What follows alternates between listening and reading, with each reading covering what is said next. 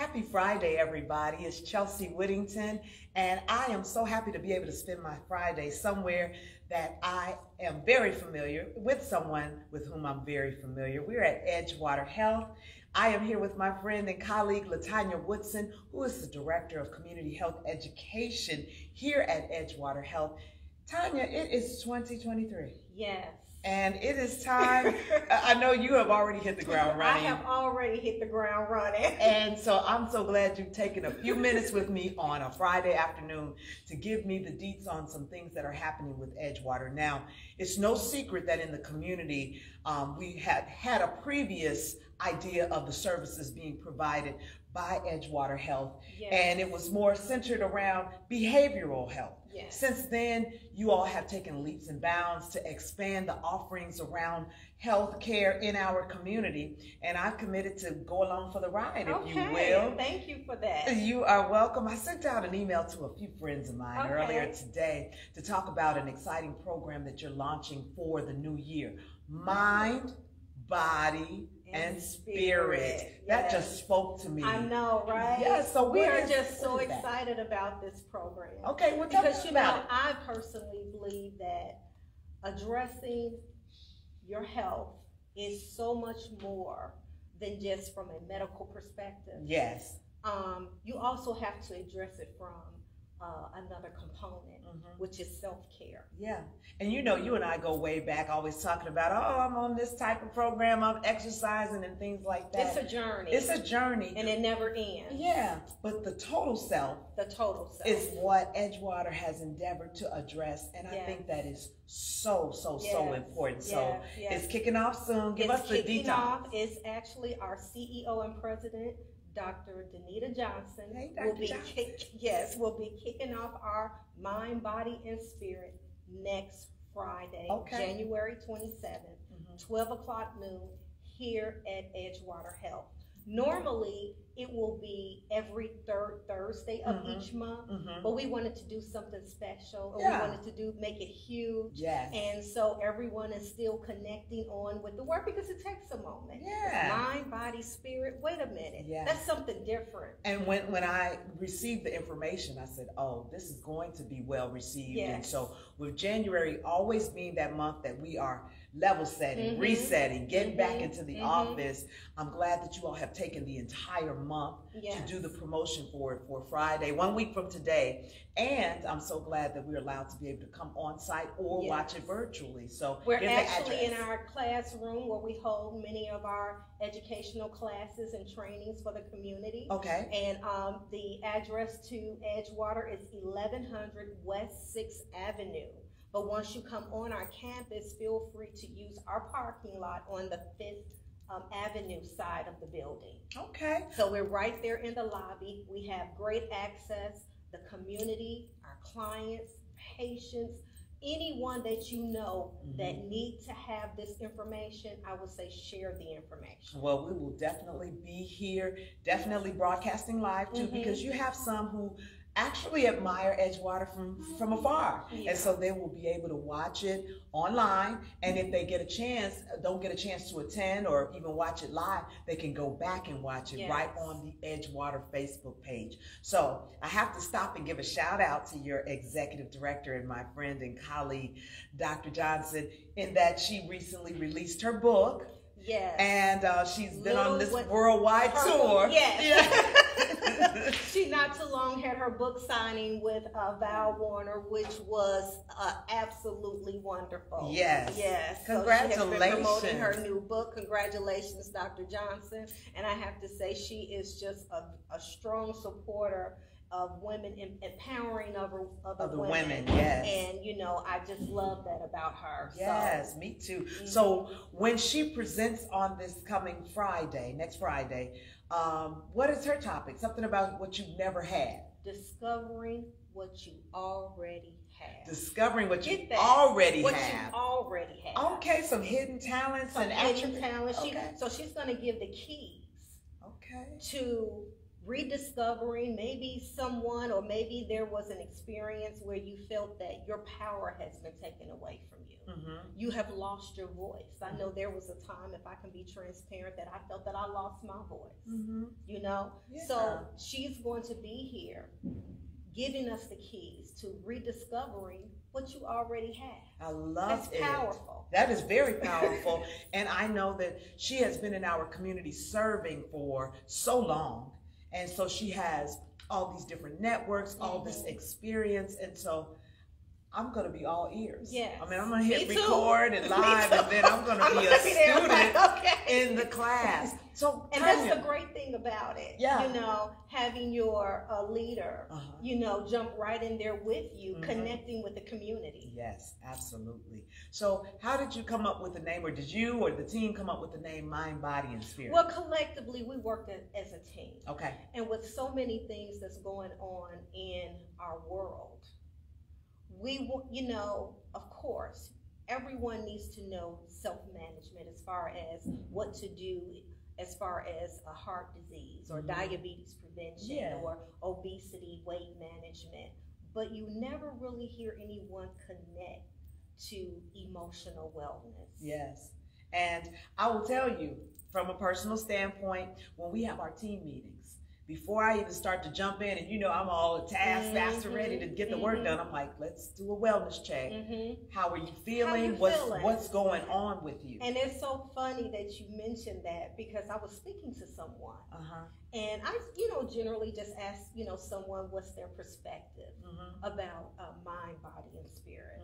And they say, you know what I really hate?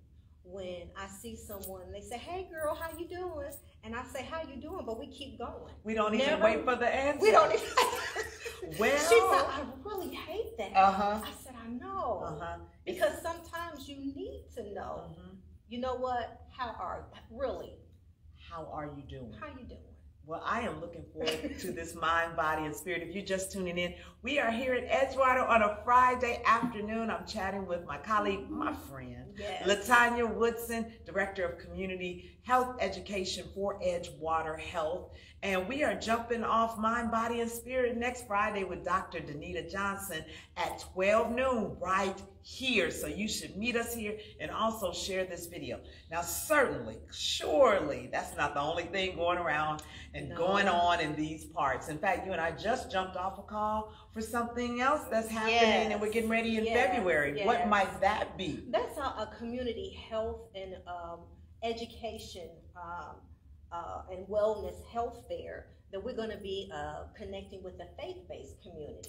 And we're going to be talking a lot about the importance of getting your vaccination, influenza vaccine, and making sure your children's records are up to date, and receiving information as far as education and wellness as well. Because again, we're about wellness. We're about preventive care. And we're keyword preventive. Preventive care. Yeah, all the time we talk about how do we get treatment. Well, how do we not have to get treatment? Exactly. And that's taking the necessary steps with our health prior to checkups and just, you know, screenings and vaccinations. And so that is set for Saturday, February 25th. At St. Timothy Community Church, right there in the community, right across the street from Walgreens. Yes, 1600 West 25th Avenue. You know, they always tell me, say the right address, stop saying 25th and Grant. And thank you to Pastor Jackson for allowing us to come in and connect, you know, with the faith-based community. And we're going to be connecting with so many other communities, and also Edgewater. We recently, well, last year, we moved to Cedar Lake. We opened up a clinic in Cedar Lake. And we were there. And that was an awesome experience. We're doing chat and choose in Cedar Lake, and we are meeting with the senior population. Oh, yes. That's a critical, very critical piece of our population. We also have other programs. One of our other programs that was very successful, Hour of Power. Yes. And so that's what that made me think about. Talking about Hour of Power. So Mind, Body, and Spirit with that monthly interaction for an hour. And I think this is a perfect segue with mind, body, and spirit to do that on a monthly basis. And then does your community or the people we serve have the opportunity to weigh in on what topics we'll talk about with mind, body, and spirit? Is there any? Of course. We're always open to suggestions because, again, we're here to serve the need of the community. Yeah. So if there's someone, they're here for a program, we get many of our ideas just for sitting down, speaking to our patients, our clients, the community, you know, people that come in for our topics and our presentations. They say, hey, you know, I've been having a problem with thus and so. And you know, we gather as a team and we talk about it and say, hey, let's engage and put this into action. I love the fact that you involve the community. I remember 1 hour of power in particular that was extremely powerful when we had the discussion about depression. Yes. And there were some testimonials in the room and those who were just sharing that they were hitting walls and rock bottom and thinking about self-harm, and that's why these types of discussions are so critical. Important. Yeah, and it's a safe place. And I want to say this. I attended a church service a few months ago, and the pastor was speaking to his congregation, and it was prayer time. And he said, anyone that needs prayer, if you have an ailment, or if there's, you know, something that is going wrong with you physically, you know, come up for prayer. So a few people came up for prayer. Yeah. Then he said, anyone that is being attacked mentally, if you're depressed, if you're thinking about harming yourself, if you are in a situation where it's a violent situation, or you're having issues with your relationship, come up for prayer. Wow. Over half of the church went up for prayer. Wow. So I'm like, okay, this is a need. And no one really wants to talk about it. Oh no, it's very taboo, particularly in communities of color. Exactly. It's and I'm still like, I understand the why, but I don't understand the why. Exactly. Because we see it all the time. Therapy should not be taboo. We can talk about it. We should be able to say, I'm not okay. I'm talking to somebody. And be okay with saying, I'm not okay. I'm not okay. And not feeling like someone is looking at you weird. Right. Like, okay. Right. Something going on. Something going on with me. So Edgewater is working so hard to change that narrative, and I'm so glad to be a part of Mind, Body, and Spirit next Friday, January 27th, right here, Edgewater Health. You'll get the opportunity for 1 whole hour to spend it with the one and only Dr. Danita Johnson. She has a word to talk to us about how we discover attributes that we already have. I can't wait to hear her speak. And then mark your calendars for Saturday, February 25th, 10 a.m. at St. Timothy Community Church. And I'm so glad we are connecting with the faith community because to me, as a woman of faith, and knowing that we have an abundance of churches in our community, we have ready-made audiences of individuals who need who need the service, who needs the help. And also, Edgewater Health, we're conducting our community assessment survey. Okay. Please, please, please go to our website, edgewaterhealth.org, and take the survey, because with you taking the survey, you've given us the opportunity to hear firsthand what you feel the needs of the community. Perfect. What we need to do to strengthen our relationship with the community. Well, I will make sure I pass that link around, share that button, so that feedback is necessary for you to do a great job. Exactly. And speaking of great jobs, LaTanya, you are doing a great job on behalf of the citizens, the residents in Northwest Indiana, keeping us educated about all of the resources that Edgewater Health provides to help us with mind, body, and spirit. I want to thank everybody for tuning in. Again, we look forward to having you right here at Edgewater on next Friday, January 27th at 12 noon. And you can follow Edgewater on Facebook, check out the website.